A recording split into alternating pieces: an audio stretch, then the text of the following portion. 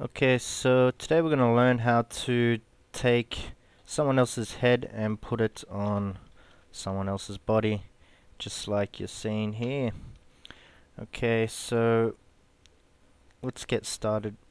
Now, the first thing you want to do is get an image that you want to attach your head to and try to get one that's facing, get a headshot that's trying to face in the right direction, just like these two. Okay, now what we need to do is, using the pen tool, you just trace around, zoom in and just trace around the head, just like that. And then once you trace around the whole image, you make a selection out of that. Now I'm just going to pause it just while I do that. Now, as you can see, I've mapped around the whole head, and I'm just going to click the last square, which was the first one, and then it will make a selection just like that. Now, to turn it into a selection, you have to right click and select make selection, and then you can feather radius by 1 if you like, and then that makes a selection there. And then you can go into edit and cut, just like that. Now click on the image that you want to put the head on, and then go into edit and paste, just like so.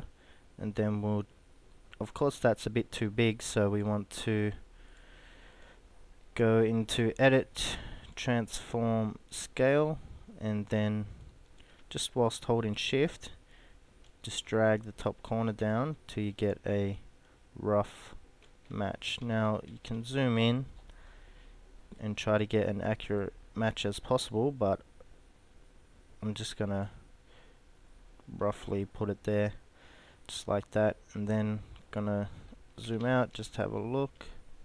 Alright, looks a bit big, so I'm just gonna go like so,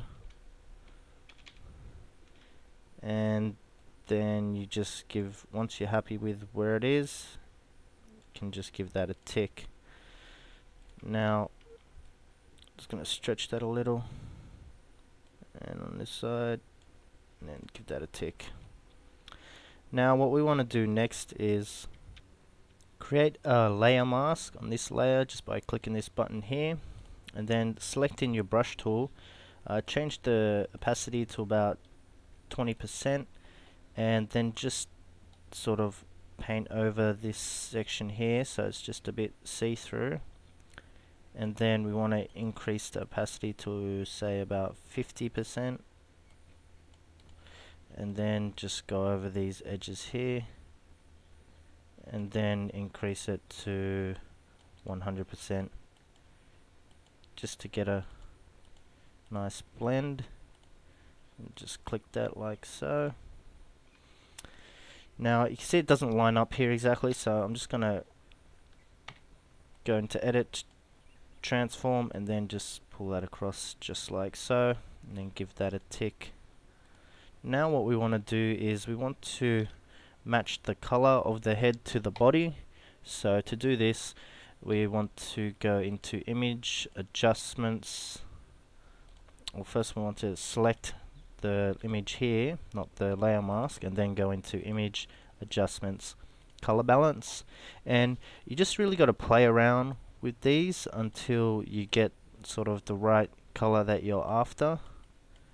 Okay, so probably going to go maybe about minus 77 here, probably minus 28, and maybe about plus 79. Then you can change the highlights as well, so you just sort of play around with it, and just until you feel you've got a close match in the colors.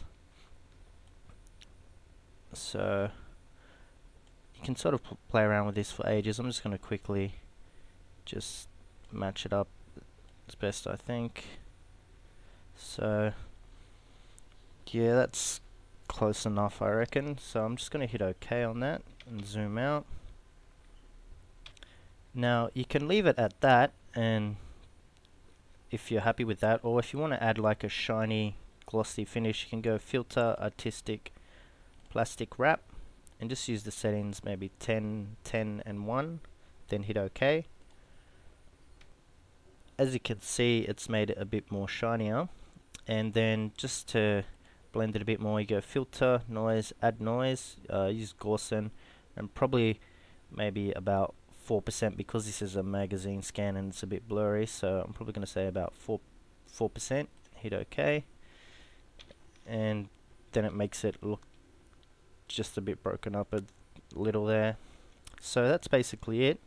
I hope this has been a help to you, and thanks for watching.